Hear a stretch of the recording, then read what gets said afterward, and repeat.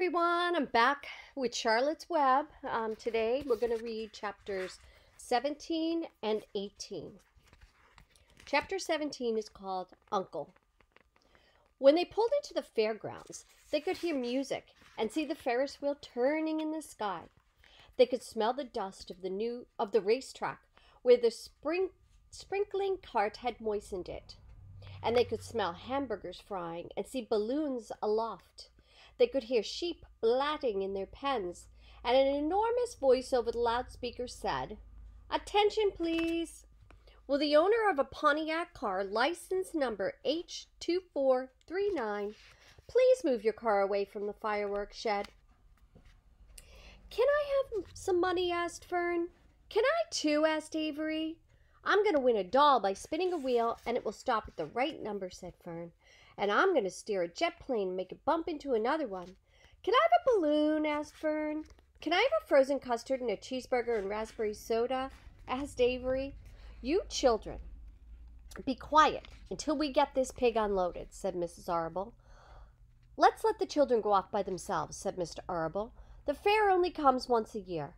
Mr. Arable gave Fern 2 quarters and 2 dimes. He gave Avery 5 dimes and 4 nickels.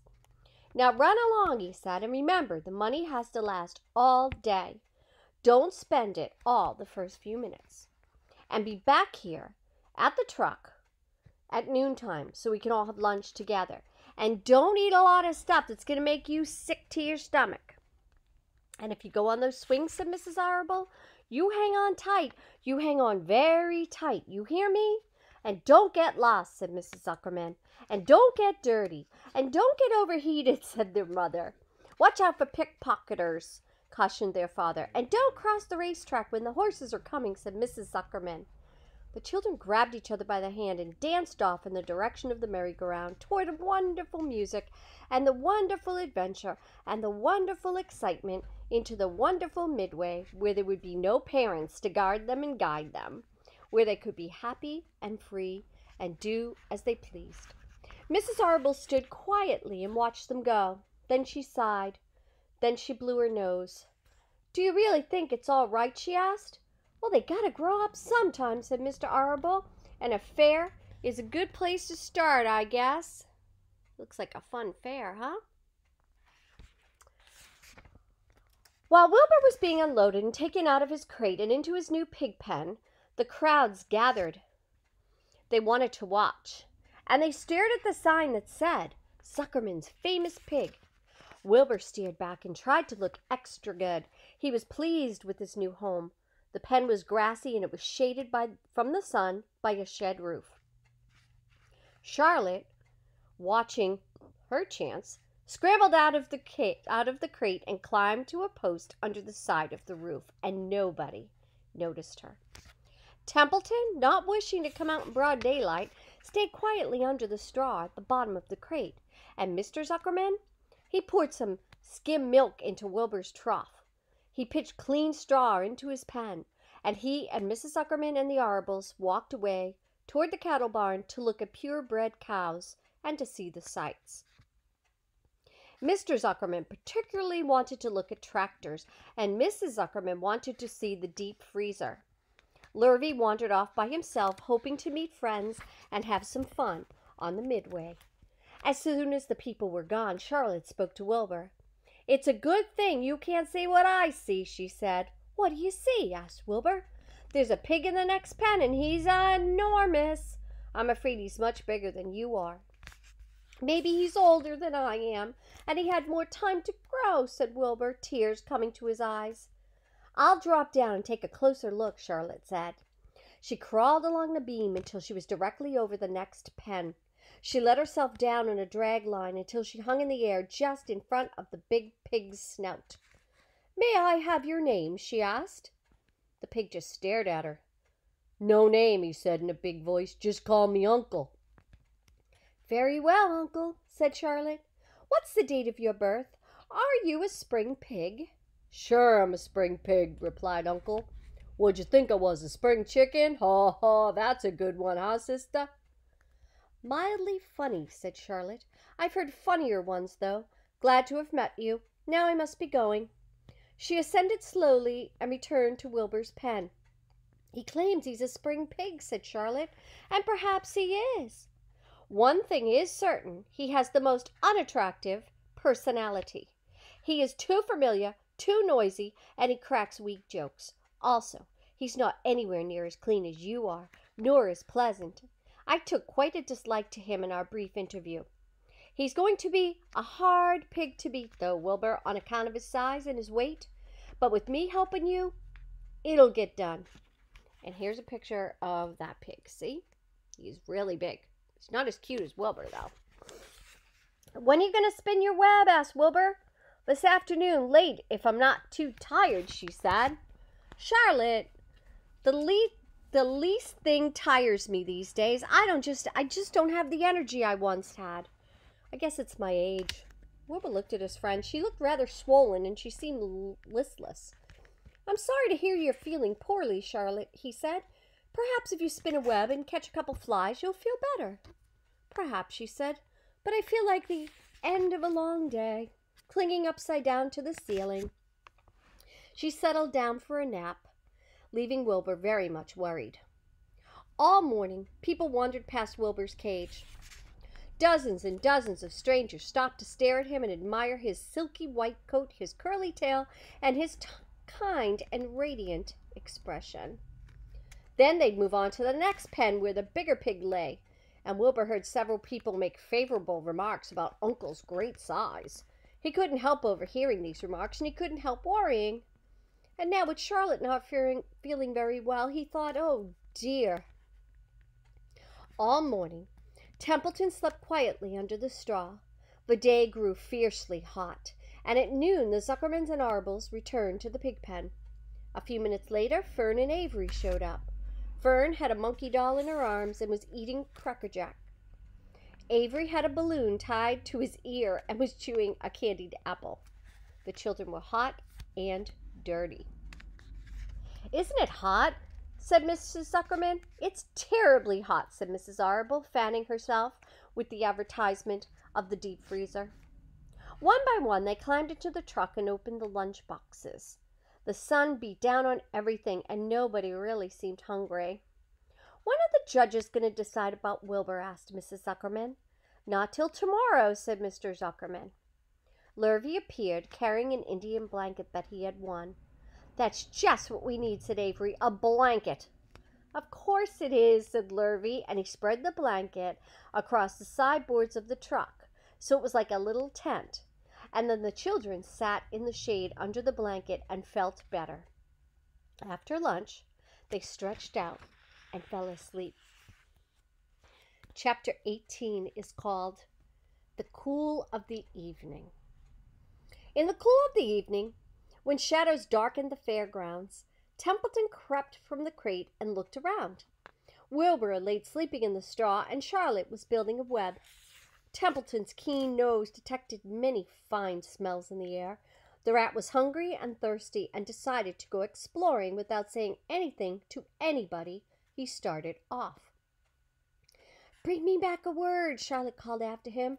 "I shall be writing tonight for the last time." The rat mumbled something to himself and disappeared into the shadows. He didn't like being treated like a messenger boy. After the heat of the day, the evening came as a welcome relief to all. The Ferris wheel was lighted up now. It went round and round in the sky, and it seemed twice as high as by day. There were lights in the midway, and you could hear the crackle of the gambling machines and the music of the merry-go-round and the voice of the man in the Beano booth calling numbers. The children felt very refreshed from their nap. Fern met her friend Henry Fussy, and he invited her to ride with him in the Ferris wheel. He even bought a ticket for her, so it didn't cost her anything.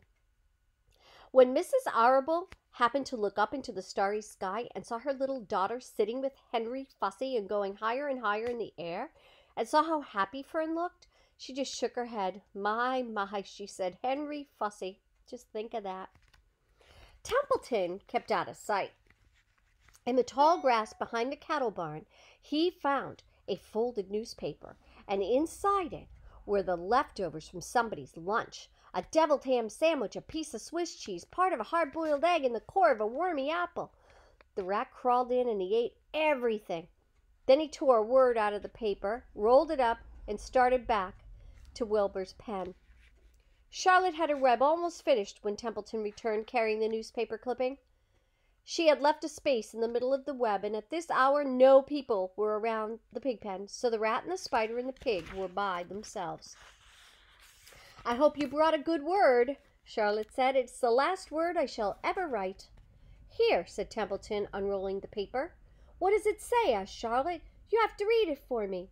"It says humble," replied the rat. "Humble?" said Charlotte. "Humble has two meanings. It means not proud, and it means near the ground." "That's Wilbur all over. He's not proud and he's near the ground."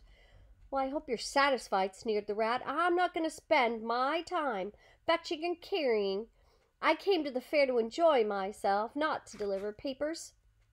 "You've been very helpful," Charlotte said. "Run along if you want to see more of the fair." The rat grinned. "I'm going to make a night of it," he said. "The old sheep was right. This fair is a rat's paradise. What eating, what drinking, and everywhere good hiding, good hunting. Bye-bye, my humble Wilbur. Fare thee well, Charlotte, you old schemer. This'll be a night to remember in a rat's life." And he vanished into the shadows. Charlotte went back to her work. It was quite dark now, and in the distance fireworks began going off. Rockets scattering fireballs in the sky, and by the time that the Arbles and Zuckermans and Lurvy returned from the grandstand, Charlotte had finished her web. The word humble was woven neatly in the center. Nobody noticed it in the darkness. Everyone was tired and so happy. Fern and Avery climbed into the truck and laid down. They pulled the Indian blanket over them. Lurvy gave Wilbur a forkful of fresh straw. Mr. Arble patted him. "Time for us to go home," he said to the pig. "We'll see you tomorrow." The grown-ups climbed slowly into the truck, and Wilbur heard the engine start, and he heard the truck move away at a low speed. He would have felt very lonely and homesick had Charlotte not been with him. He never felt lonely when she was near, and in the distance he could still hear the music of the merry-go-round. And as he was dropping off to sleep, he spoke to Charlotte. "Sing me that song again about the dung in the dark." "Oh, not tonight," she said. "I'm too tired." "Where are you?" asked Wilbur. "I can't see you. Are you on your web?" "I'm back here," she answered, "up in this back corner." "Why aren't you on your web?" asked Wilbur. "You almost never leave your web." "I've left it tonight," she said. Wilbur closed his eyes. "Charlotte, do you really think Zuckerman will let me live and not kill me when the cold weather comes? Do you really think so?" "Of course," said Charlotte. "You're a famous pig, and you're a good pig, and tomorrow you will probably win a prize. The whole world will hear about you.